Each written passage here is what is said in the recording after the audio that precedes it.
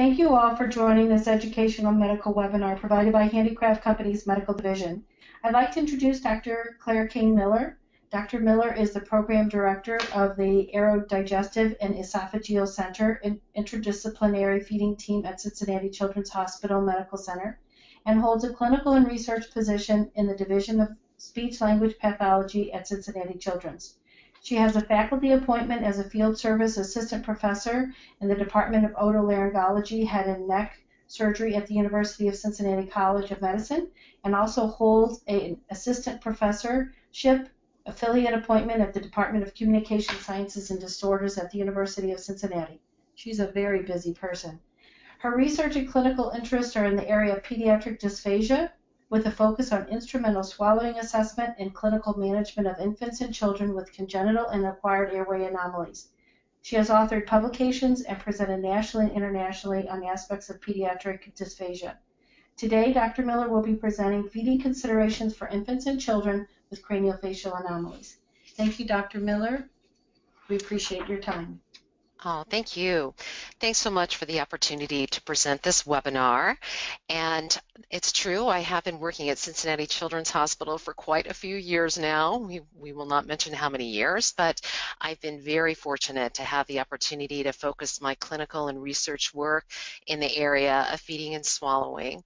It is such a diverse area, as I'm sure you all agree, and problems occur in just the context of so many etiologies, structural issues that we'll be discussing today, but also as a result of the accompanying neurologic conditions, cardiopulmonary compromise, genetic syndromes, sensory processing dysfunction, and so many other issues.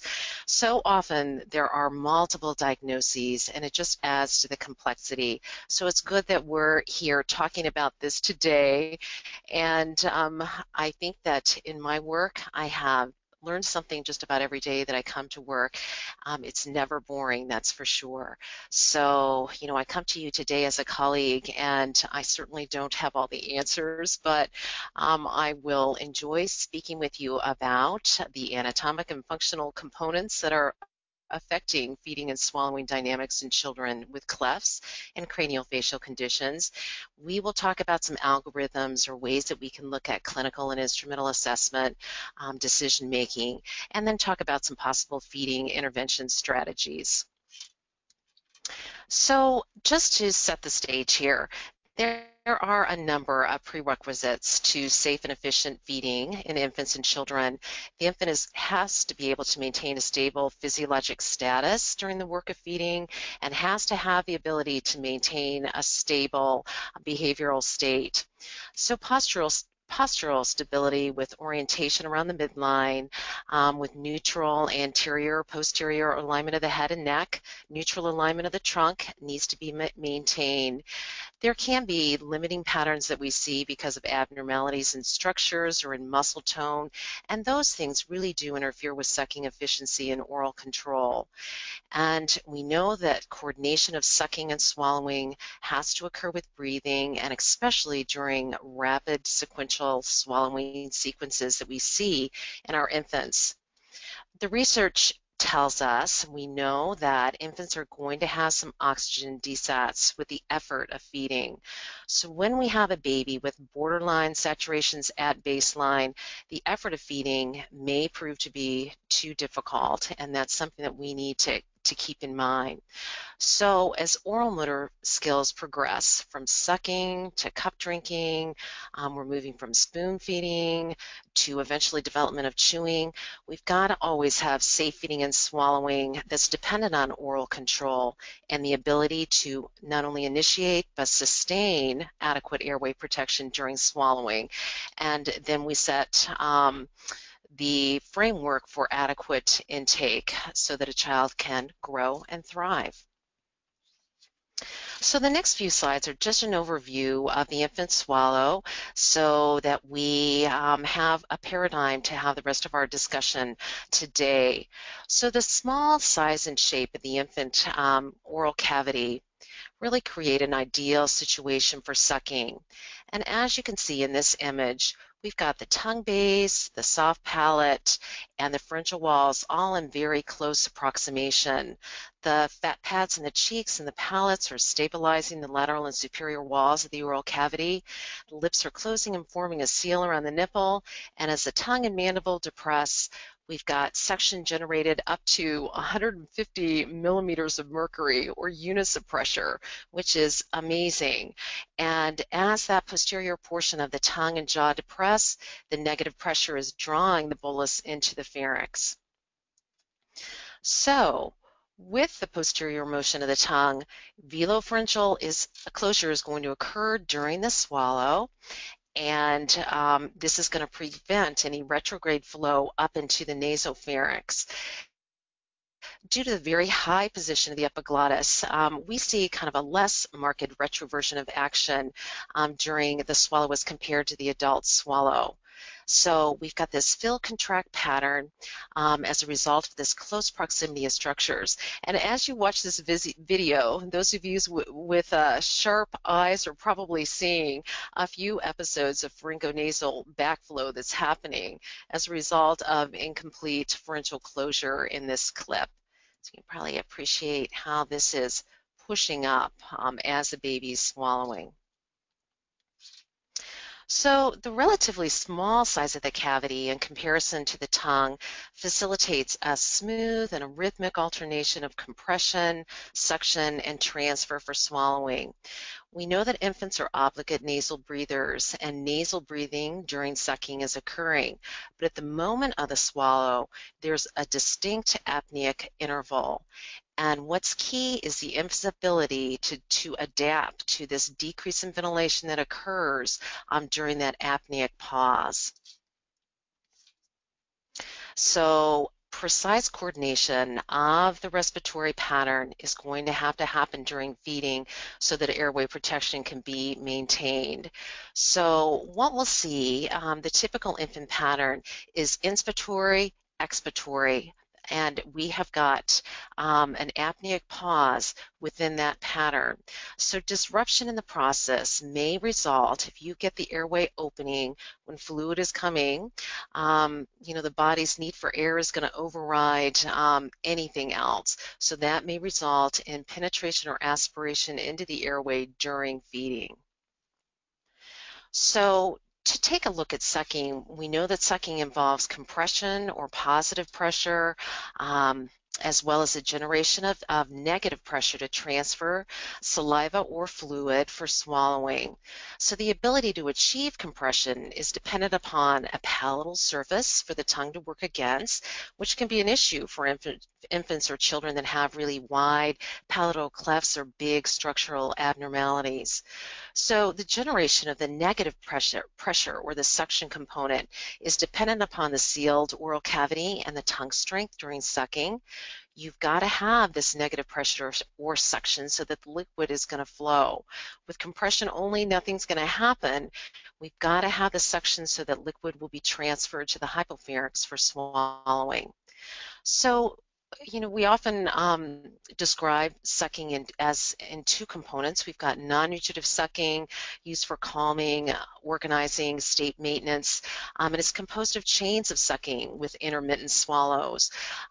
You'll have many more sucks per swallow than you will in comparison with nutritive sucking, when, depending on who you read, you'll see 1-to-1-to-1 suck, swallow, breathe, or some variation in 1 or 2 sucks, sometimes even another suck per swallow that's interspersed with that breathing pause. So generally, we'll see in the nutritive sucking pattern a very brisk burst that is followed by less vigorous sucking cycles. So in craniofacial anomalies and syndromes, we think about anomalies as being some diverse issue in terms of the growth of the head and facial bones. So the effects on feeding and swallowing might be varied, and they really depend on the extent of the structural and functional involvement, as well as other factors such as neuromotor abnormalities. So cleft lip and palate represent the most common congenital anomaly of the face.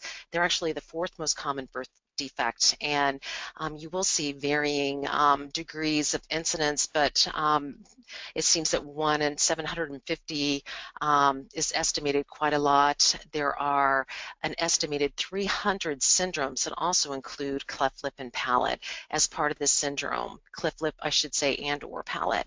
So today we'll spend some time discussing craniofacial microsomia, 22q11.2 deletion syndrome, Treacher-Collins, Pierre-Robin, charge, and think about some options for approaching feeding assessment and feeding intervention. So just to begin, when we think in generalities, the impact of the cleft lip and or palate is going to be variable, and it really depends on the degree of clefting, whether it's unilateral, bilateral, complete or incomplete, and if a craniofacial syndrome is present. You know, many times we won't see the babies that are born with just cleft lip and or palate, you know, if they're doing well with feeding. When we get called in, it's usually because there's a lot of other things going on, or there's a syndrome present. So generally, just an isolated cleft lip will have a minimal effect on feeding in many cases. There may be some difficulty with having a sealed oral cavity with some fluid loss, sometimes some air intake. But generally, the babies do pretty well. With a bilateral, complete bilateral cleft of the lip, it may have more of an effect on the infant's ability with feeding. And certainly with cleft palate, there's much more likely to have a more significant effect on feeding. We may have a problem with the soft palate and the hard palate, or just a soft palate. So this opening is creating this space between the oral and nasal cavities. It's preventing the infant from being able to create the suction necessary for sucking. So when clefts, as we just mentioned, are isolated, usually, you know, when nothing else is going on, we'll see intact oral reflexes for rooting and sucking, and the baby's doing everything they normally would do. The problem is we see the normal compression, but the baby's unable to generate the suction force to get the milk to flow, milk or formula to flow effectively. In addition, the infant is probably going to be swallowing some air and experiencing some reflux of the fluid into the nasopharynx because of the open communication. We'll see a lot of energy being expended for little gain, and without feeding modifications such as those that can be provided by the speech pathologist, you've got the potential for inadequate intake and ultimately poor growth. So in situations where the cleft is occurring in conjunction with the syndrome, with a craniofacial syndrome, there is a real potential for upper airway obstruction because of anatomic and or physiologic anomalies. So the infant is potentially unable to coordinate things, suck, swallow, breathing in a coordinated sequence, and this is a real threat to airway protection during swallowing. So we've got just serious implications. We've got feeding insufficiency or inefficiency, compromised airway protection, and then we have to think about the infant's respiratory health and their ability to thrive. So, and then in children with craniofacial anomalies, midface hypoplasia, other types of structural abnormalities, difficulties with oral control may happen secondary to the restrictions that they have in the range of jaw, lip, or tongue motion. They may inadvertently lose control of the bolus, lose oral control, and inadvertently transfer into the hypopharynx before the onset of the swallow. And again, you've got a potential for airway compromise during feeding. So just very quickly, you know, in just reviewing clefts, craniofacial syndromes, in most cases the exact cause of the cleft is unknown.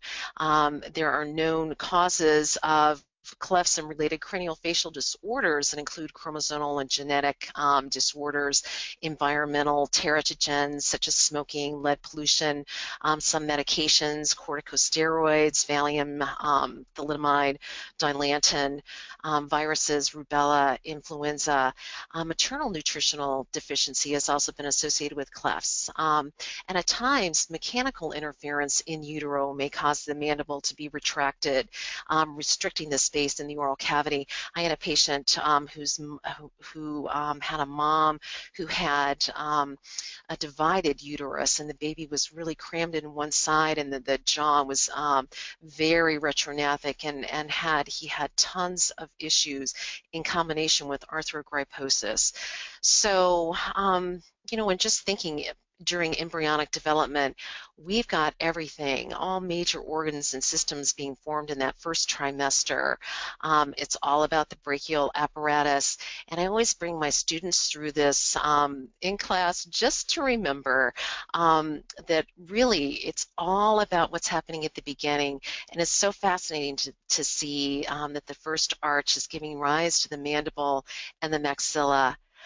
The second arch differentiates to form the facial nerve and the stapes, the styloid process, the upper body of the hyoid, the muscles of facial expression, the stapedius, stylohyoid, and the posterior belly of the digastric muscle.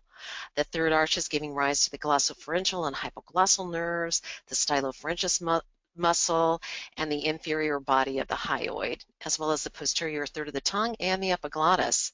Then we've got the fourth arch, forming the superior laryngeal nerve, the laryngeal cartilages, and the cricothyroid muscle. So all the muscles and nerves that we're always thinking about as we think about feeding and swallowing. And when you just think about what's happening so early in utero, it begins to make a lot of sense when you see infants that had some kind of interruption during embryonic development that caused difficulties in the formation of the cranial nerve nuclei or in the muscles.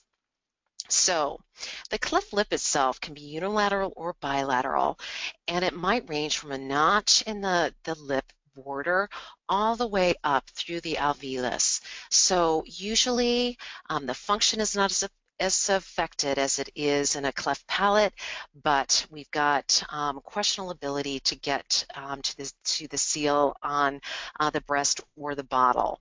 So with a bilateral cleft lip, both sides of the lip are affected. The nose is going to appear very flattened secondary to the separation of the orbicularis oris. So you've got complete separation of the tissue that would normally form the philtrum. So the prolabium or the philtral tissue, as well as the premaxilla, are positioned in a very anterior spot. And the wideness of the cleft is really, the nasal feature will be much more distorted. So in a cleft palate, again, it may be incomplete or complete. It may or may not occur with the cleft lip. The primary or the pre-palate is technically defined as including structures anterior to the incisive foramen. And when we think about that, we're talking about the alveolus and the lip. So the secondary palate is including structures posterior to the incisive foramen. And we're thinking about the alveolus, the hard palate, and the velum. So everything that's posterior to the incisive foramen. All right, so often we're going to have an isolated cleft palate that may occur with this syndrome, and we may or may not see a cleft of the secondary palate that ranges, it could be a bifid or a split uvula, to extending all the way through the soft palate, along the palatine suture line all the way to the incisive forum. So you may or may not, with a bifid uvula, also see a cleft, but could be. Both of my kids have bifid uvulas incidentally, but they don't have anything else going on as far as I know. So, all right, so cleft lip and palate. We've got the lip and the palate forming separately. The lip is forming at 7 weeks, the palate at 9 weeks. Cleft lip and palate may occur, again, as isolated events, or sometimes they're together, sometimes complete, incomplete, unilateral, or bilateral. And again, the complete cleft of the lip extending from the lip through the alveolus, gum ridge, or the complete cleft of the palate extending through the uvula, velum, following the suture line through the hard palate to the incisive foramen. So one just quick note about submucous clefts. I have a little clip that I'll show you. So the structures on the oral surface of the palate are intact. So you've got this underlying cleft though that's being covered by these membranes, mucous membrane. So the issue is there's a lack of muscular tissue or the muscles are positioned incorrectly. So you've got this translucent zone that you'll see upon intraoral inspection. There may be a bony defect that you can feel on palpation in the midline of the hard palate. There's a bifid uvula that will occur. Often you will see they could be isolated, but is also very frequently associated with this submucous cleft. So again, this muscular defect is going to affect soft palate motion, velopharyngeal closure. This can be an issue with velopharyngeal insufficiency during speech, and of course also nasopharyngeal reflux during feeding, because you've got this lack of velopharyngeal closure, and we'll take a look at that. So in thinking about Pierre Robin, this was named by a physician named Pierre Robin way back in 1923. So it's called a sequence and not a syndrome because micrognathia, the smaller hypoplastic mandible, begins this sequence of events that leads to abnormal displacement of the tongue, or also known as glossoptosis, and the possible subsequent formation of a cleft palate. The positioning of the tongue is going to prevent the sides of the palatal shelves coming together. So you've got this airway obstruction also that's created by the posterior position of the tongue, and it really has a potential to significantly affect feeding and even more so the infant's overall respiratory status. So Pierre Robin is characterized by a triad of features: respiratory obstruction, micrognathia, and glossoptosis. If the cleft palate's present, it's typically a U shape, and it can be associated, Pierre Robin can be associated with other syndromes characterized by retrognathia cleft palate, in addition to myopia, nearsightedness, or retinal detachment, as well as sensory neural hearing loss. You may have heard of Stickler syndrome. So the impact on feeding, airway obstruction is going to have an impact on efficiency and endurance, and it's the primary cause of feeding problems in infants with Pierre Robin. The respiratory effort associated with feeding is going to really result in increased work of breathing, tachypnea. It has a negative effect on the infant's ability to sustain airway protection during feeding.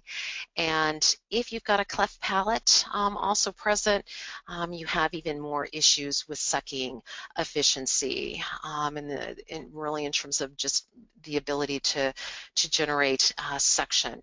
So the posterior position of the tongue makes it difficult to get nipple placement onto the body of the tongue, and it's just overall restricting the full range of movement, limiting oral transferability. So we really have to work with the medical team, close monitoring to determine whether or not oral feeding is even feasible or safe. Perhaps non-oral nutrition will be required until airway stability is achieved. And at times, surgical intervention, such as a mandibular distraction to bring the jaw forward, will be needed, will be required to increase the oropharyngeal space.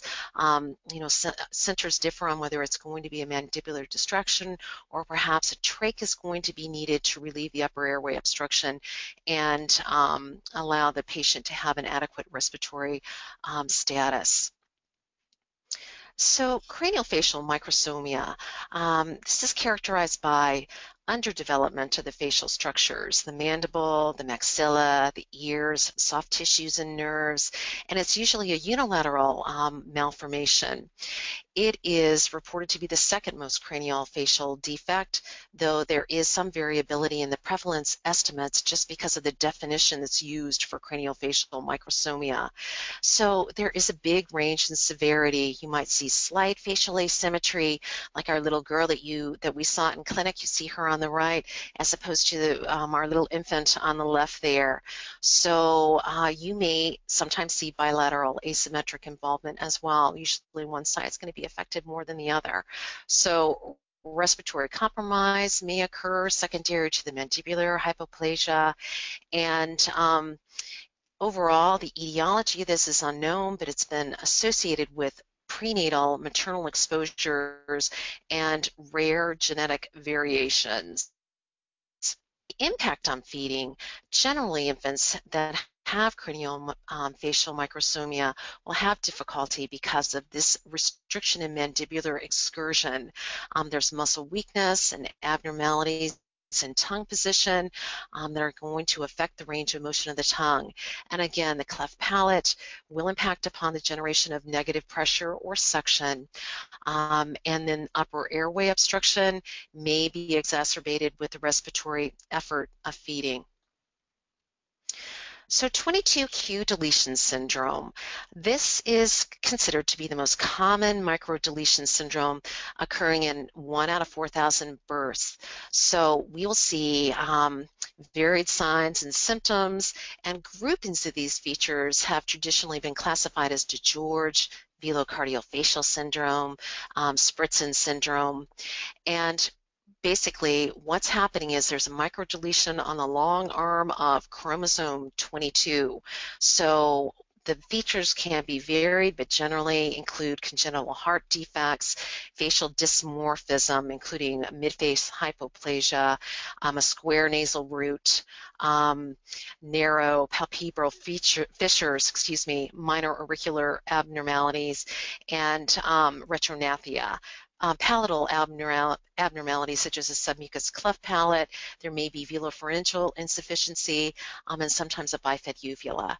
Pharyngeal hypotonia and abnormal cricopharyngeal function may be documented on a video swallow study, and that seems to be going along with 22q deletion syndrome.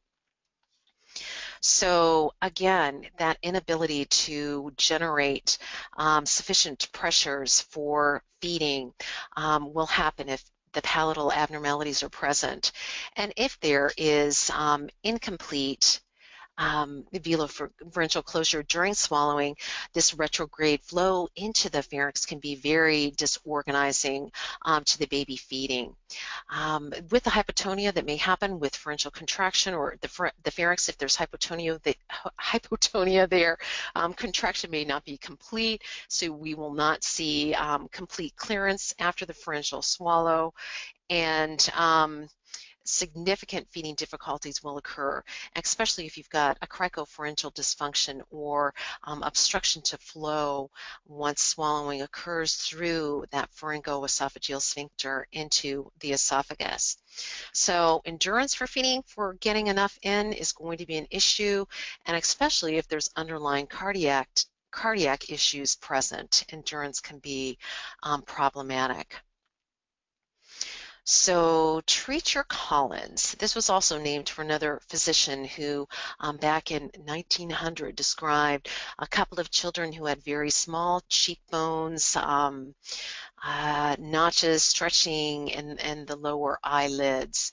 And this is a problem because of problems in the first and second brachial arches that we just saw, and it's characterized by hypoplasia or underdevelopment of the structures, maxilla, mandible, the cheekbones, and there's variable effects on the muscles of mastication and the temporomandibular joint. So children that have Treacher Collins may have accompanying choanal atresia, cleft lip and or palate. They may have malocclusion, and airway compromise is usually a very immediate problem after birth, secondary to the micrognathia and the posterior tongue position. Sometimes this obstruction of the oropharynx and the hypopharynx is such that immediate intervention is necessary, such as a trach, so that the patient can have adequate respiratory status. So the impact on feeding with Treacher Collins, the restricted range of jaw motion will affect efficiency of sucking. Again, that posterior positioning of the tongue makes placement of the nipple onto the body of the tongue difficult. And adaptations in feeding, such as the ones that we will talk about, such as sidelining, may help to counteract that gravitational pull of the tongue backward, and it may assist with relieving airway obstruction to a degree. We can use this in other scenarios as well, and it is worth a try. Of course, if a cleft palate is present, there will be difficulty. You need to have a place to position the nipple so that there can be apposition of the tongue, and if there is not good placement potential, it can just compound the feeding difficulties. So last but not least, charge. We see a lot of patients with charge coming into our center, and it is a genetic syndrome, and it's referring to a known pattern of features that's referred to as this acronym of charge. And definitely there is variation in severity of the features that we see in children with charge. The feeding and swallowing problems are significant, and this is both due to the structural deficits that we see and also due to cranial nerve involvement. Each letter of the acronym stands for the features: coloboma, and we've got heart defects, choanal atresia, retardation of growth and development overall, and ear abnormalities and deafness. So I think what we see many times with charge is that the cranial nerve abnormalities are very significant and really are varied in the children that we see. The ones, many of the children tend to have very significant long-term motor and sensory issues that impact upon their ability to safely feed or efficiently feed. And the abnormal functioning, I think, of facial, glossopharyngeal, and the vagus nerves have the biggest impact on feeding. Sometimes the cranial nerve nuclei are malformed, sometimes they're not there, and it really, when we think about the efficacy of the treatment strategies that are being employed and nerve pathways, it really makes us think about what we're doing and why we're doing it. Sometimes hypotonia, low muscle tone, will accompany charge, and then the orofacial hypotonia can also contribute to the feeding deficits. All right, so let's turn to assessment, and forgive me for this very busy little slide here, but we've been working on standardizing how we approach decision-making in the clinical assessment and also in our treatment paradigms. And this is, I am showing just an overview of a sample algorithm or a clinical pathway for decision making in the clinical assessment phase. And so with children that are coming into you with cleft lip or palate, craniofacial anomalies, you definitely want to begin with your oral neck examination, looking at the type and extent of the cleft. We'll move on to the non-nutritive part of the protocol, then the nutritive protocol, all along taking notes about functional capability, and also before embarking on treatment, you want to make sure you are documenting any clinical signs or symptoms of swallowing dysfunction. So if the answer, you've done your protocol, you know the baby needs treatment, but you're concerned about airway protection or the safety of feeding before you push on with treatment, you want to think about an instrumental study, most likely, to just give yourself peace of mind and know what you're dealing with.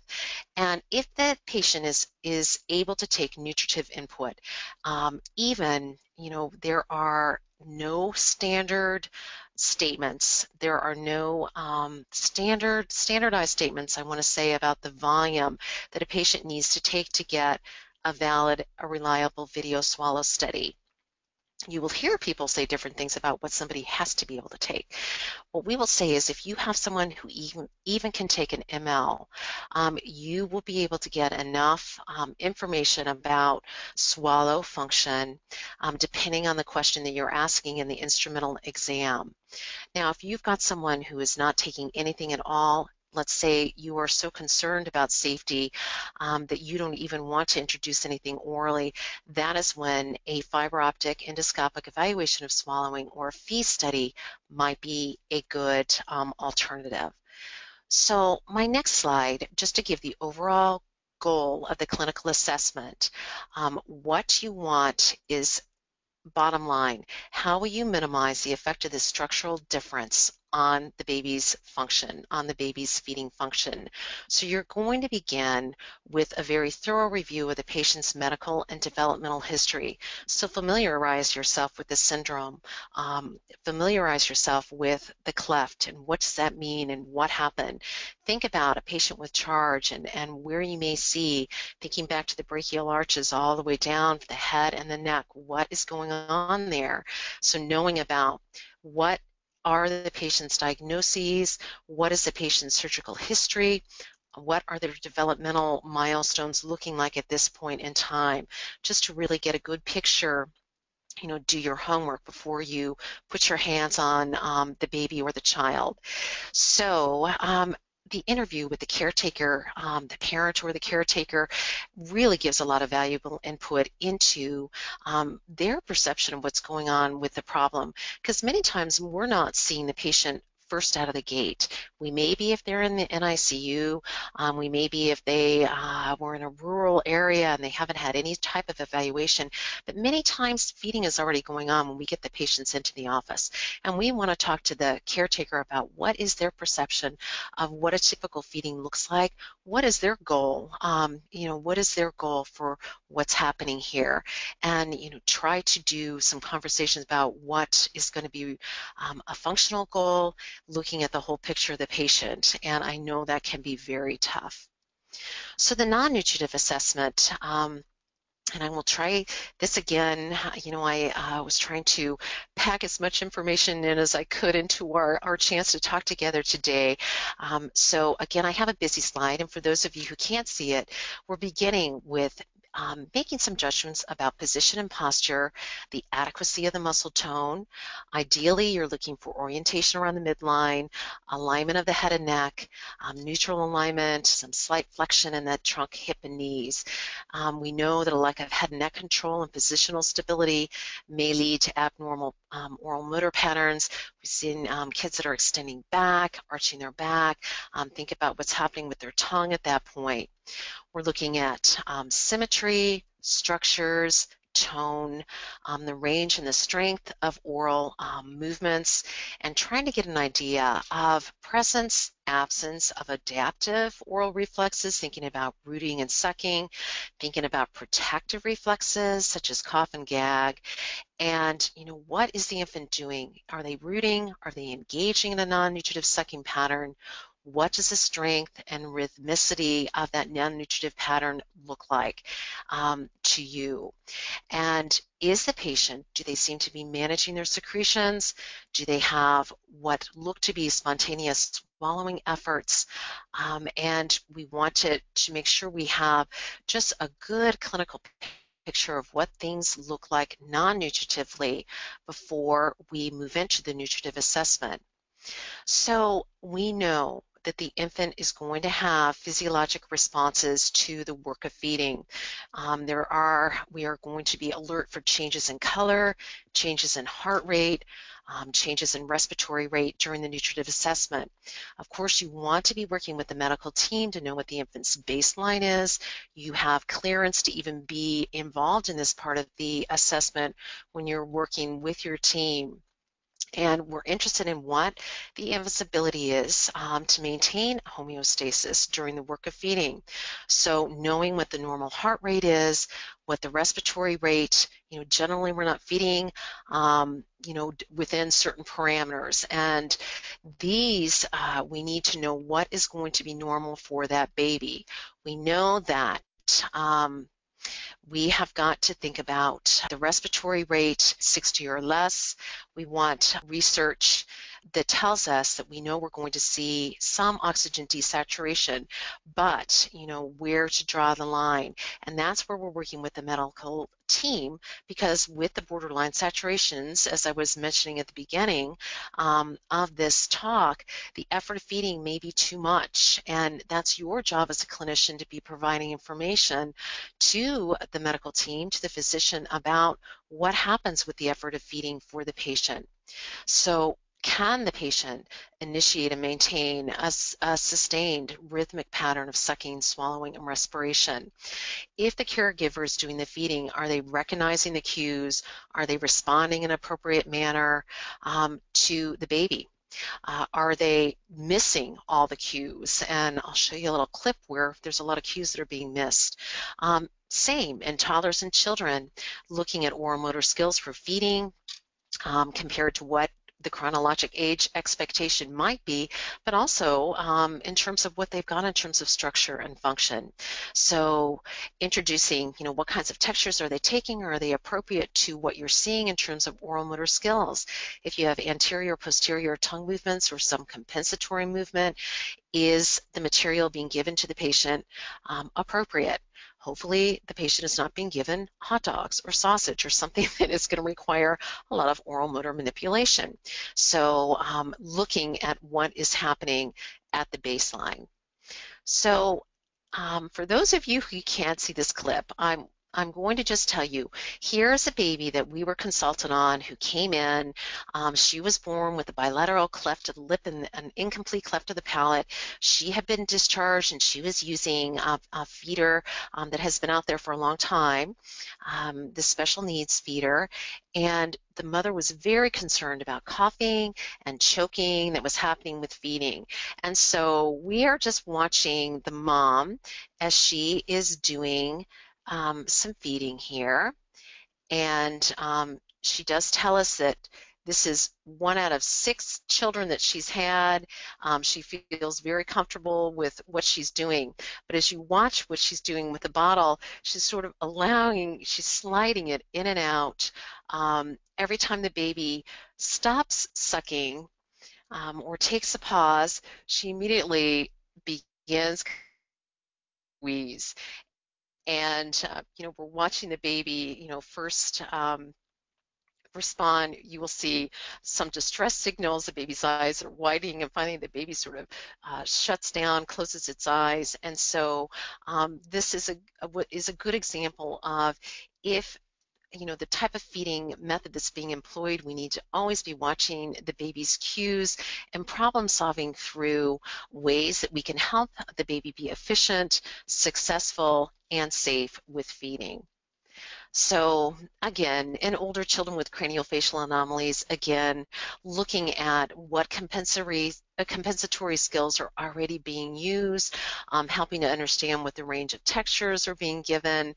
I think especially too, if you have a baby with a cleft palate and the palate is not going to be fixed quite yet, knowing that it is okay to begin, with medical clearance to introduce pureed foods and helping the parent or the caretaker, the feeder, understand that the child will learn some diversion of the tongue around the area of the cleft to transfer the puree back.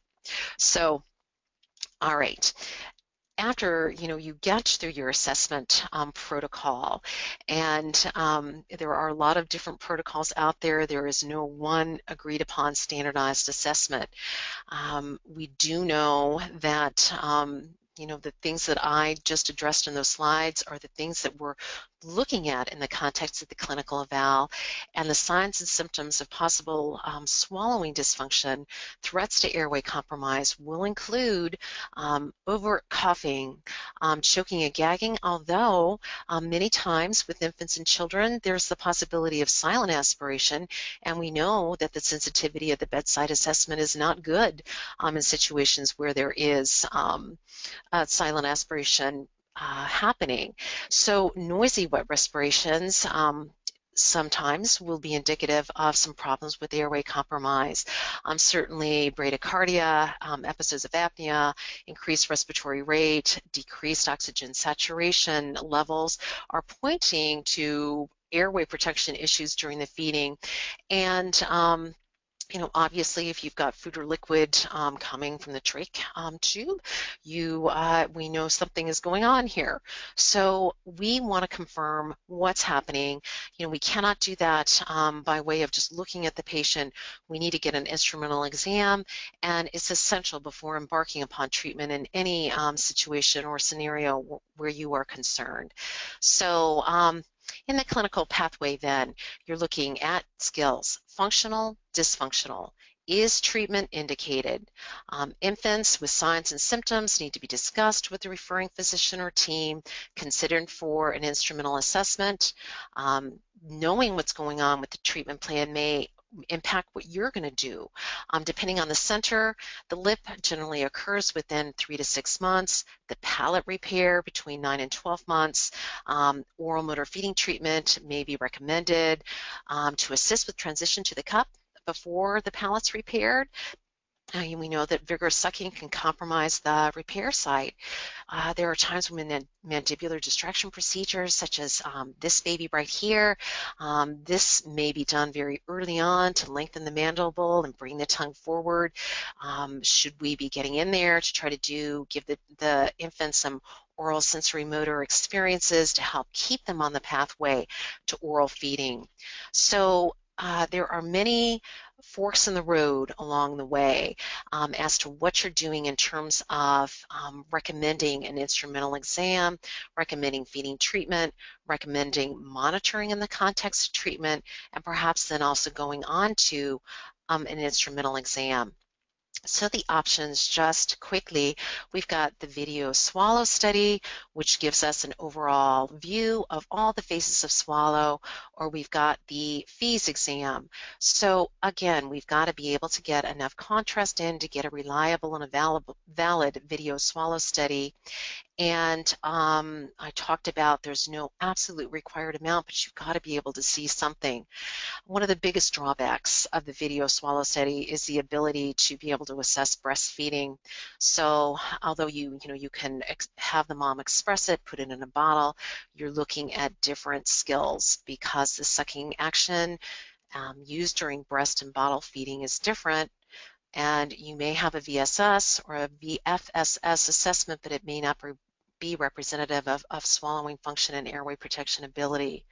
So that brings me, although, the video swallow study, if you're doing bottle feeding, it does allow you to introduce compensatory strategies and to determine the effect of those. So the alternative, when you have somebody who is not feeding orally at all, we can do a FEES exam, we can pass a scope transnasally, get a great look at anatomy and the patient's ability to manage their secretions. We can get a good idea about sensory threshold, especially when there are cranial nerve issues and you are concerned that there can be some sensory as well as motor problems. And importantly, it can give you some insight about the patient's readiness for you to introduce oral feeds. And maybe it's going to be a gradual thing where you're beginning with just some drops or controlling the flow by way of using a little syringe inside a nipple. You're not using a syringe to instill the formula, but inside the nipple, and just a very careful administration of that to begin to introduce some nutritive stimulus. So this is a video swallow study that just shows issues that occur with the submucous cleft. And so I have got, I'm hoping that I don't really want my volume to pop up on here, but as you can see, this baby has got some big problems with velopharyngeal closure and significant amounts of pharyngionasal retrograde flow. And we were very fortunate to be able to take a look at him in another context and also to look at changes in positioning and later repair of this cleft. Here is a baby with Pierre-Robin sequence, and in this stills, this is just a still exam.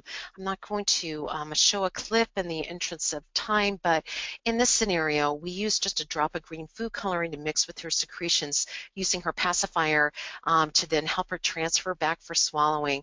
So you can see on the right side of the screen, I have a still image of her secretions, and you can see that she has got secretions that are just along the lateral pharyngeal walls, hanging around her arytenoids, right into the anterior commissure, in the endolaryngeal area, on the laryngeal surface of the epiglottis. And here's another still below. This baby has very edematous structures. So I stuck another still just below so you can see how well in the still version of this, we can see the liquid coursing down the lateral channels. Here's the upper esophageal sphincters right behind. You can see this little travel of fluid into the endolaryngeal area. So this is technically deep penetration, and you can see that the patient's airway is wide open before the onset of the swallow, and you can see exactly where the patient's going to be vulnerable to penetration or aspiration. Now, if these lateral channels fill up, if we don't start getting some onset of the swallow, some hyolaryngeal elevation and pushback of the epiglottis, we may see some fill up along these lateral channels and ultimate spill over the area epiglottic folds into the endolaryngeal area. All right, and lastly, we'll get to some more feeding strategies. We've talked about a few of them already. Just to highlight, we must have a patent airway. That is the most immediate concern. That is happening before you are doing anything at all. Airway is first. Always first. I also want to stress that there is no recipe or guaranteed set of strategies that's going to work with everybody's feeding issues. Every patient's different. Everybody's anatomy is going to be a little different. Everybody's set of issues is going to be a little different. And the dynamics just are such that there is such a wonderful role for speech pathology in the assessment and in the treatment protocol.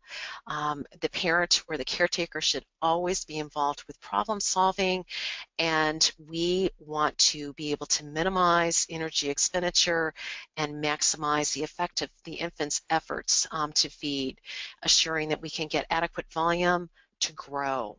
So for breastfeeding, just very quickly, I will be very transparent and tell you I am not a lactation consultant, but I work with one. And with cleft lip, breastfeeding may be successful. The feeder can manually assist with lip closure. There may be some taping that's already in place. The gap may get filled in with the breast tissue. And with cleft palate, though, we've got a different situation. We don't have time to go into this in detail, but we've got different skills needed for breastfeeding than we do for bottle feeding. And, I just think of it as the negative pressure is going to be needed to pull the nipple into the mouth during breastfeeding and to maintain it there. And then you've got to have compression as well as the extraction of milk. So this lack of ability to generate suction is going to limit the ability to latch and transfer the milk. So the supplemental nursing system can be used. Honestly, this can be difficult to maintain for long periods of time, but encouragement should always be given, and the mother should always be supported in pumping breast milk for presentation in a bottle if that is what happens. So compensatory strategy, we've got positioning, we talked about a little bit already. We've got specialized bottle systems. I talked a little bit about ways we can gradually introduce oral feeds just to put the patient on the pathway to oral feeding. So positional and postural adaptations can be wonderful. An upright cradle hold, elevated side lying. This may decrease nasal reflux, promote posterior transfer of the fluid, and then even in children, alter the pathway of the bolus. So the elevated sideline position, the rationale is relieving upper airway obstruction, facilitating feeding synchrony. It enhances respiratory support. The idea is the less anti-gravity movement will decrease gravitational flow and allow the gravitational flow of milk and allow for increased control. I've got a sideline VSS here, but in the interest of time, let's talk about pacing very quickly, the feeding imposed pause intervals. But these can be tricky, and we have to be sure that we know what we're doing is not disorganizing the baby, but in fact supporting the coordination of respiration and swallowing by allowing time for ventilation and recovery. There are some investigations right now about the efficacy of pacing. The La Morstat study was done with preterm infants. I put that on the reference list. It's interesting because it shows less bradycardia. But again, the feeder has got to be careful to read cues during feeding as abrupt, taking the nipple all the way out, which is what happens when not done well. The baby will become more agitated. Modulating flow. This is a very commonly used strategy. Again, rationale: decreases in flow rate may be accomplished by changing the type of nipple system. We know that we may be able to enhance feeding performance by decreasing swallowing frequency and volume, increasing time for ventilation. So we've got some specialized nipples and bottle systems to assist with flow. Very familiar, the Mead-Johnson, the Medela special needs we talked about earlier have been around for a long time. The Mead-Johnson, the feeder is in control of the flow, very compressible. The feeder has got to be in tune with the infant's goal, and there's got to be, it's going to work the best when there's some sort of palatal surface for the baby to compress against, compress the nipple against, their tongue against, and the nipple against. The Medela special needs feeder, we talked about that already. It does have a one-way valve, but the feeder may also use a assistive squeeze. It doesn't require suction.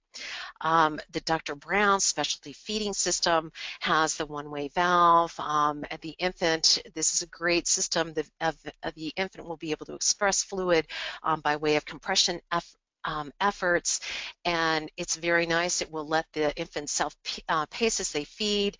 What's really wonderful about it is infants with cleft palate can use a bottle that looks very normal, and there's multiple flow rates that can be matched to the infant's skills. And then after palatal repair, and depending on feeding is going, the mom or the feeder can just not use the valve anymore, but just continue to use the same feeding system. And I missed my E on valve there on my slide. Apologize for that. But again, it's infant regulated and really allows the infant the opportunity to begin to synchronize their own sex, swallow, breathe efforts. The pigeon nipple, here is another one-way valve. Works with compression efforts. The feeder's not assisting with the flow, but we've got a firm and a soft side to this nipple, and it can be the soft side is for the nipple placement to the tongue. The firm side is to place against the available palate. It comes in 2 flow sizes, but the appropriateness of this particular flow and nipple really needs to be matched to the infant's skills. So for reference, this is a little summary of just considerations. I have talked about a lot of these things in the context, and I just sort of put them together for you here, just things to think about. I did want to, I know feeding talk can be finished without talking about viscosity of fluid, and I really just put this in here by way of reminding people there are a lot of other ways to treat airway protection issues. Does viscosity change work? Yes, at times it does. Do other things work? Should we try other things? Yes. Should this always be a go-to? No. And it is probably the most widely recognized, though, and perhaps overused compensatory strategy.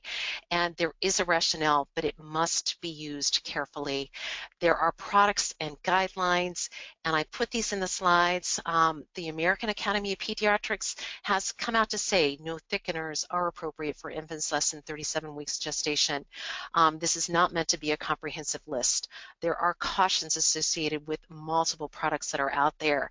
Guidelines vary, and SLPs out there, you are advised to be aware of your institutional guidelines for product use and precautions.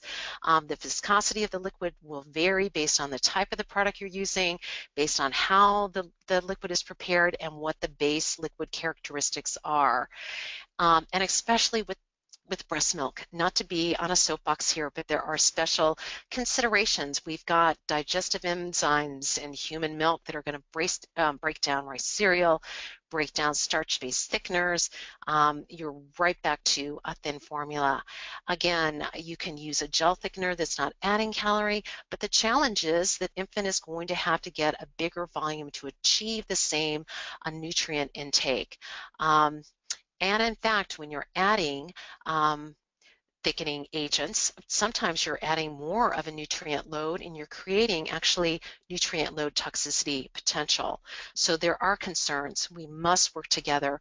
We need multidisciplinary clinical practice guidelines for this. So It should not be a unilateral decision by the speech pathologist. You must work with your team and know that there are big concerns with gel-based thickeners, contraindicated for children of any age with a history of necrotizing enterocolitis, ischemic bowel disease, gastroschisis, or immunocompromise. So here are some summary of the feeding deficits that we've talked about, compensatory strategies, and I am going to stop right there since I know I'm over time.